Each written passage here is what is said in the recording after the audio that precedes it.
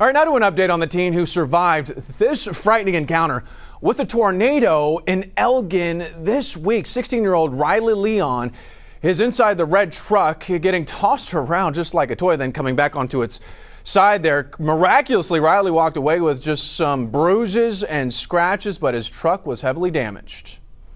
Meantime, workers at a Chevy dealership in Fort Worth saw the video and felt bad for Riley, so they gifted him a brand new red Chevy Silverado.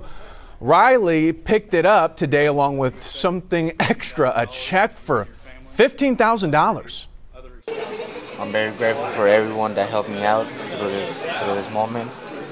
I appreciate everything, and like I said it multiple times, don't let small things bring you down. Riley was driving home from an interview with Whataburger when he got caught up in this tornado you see here.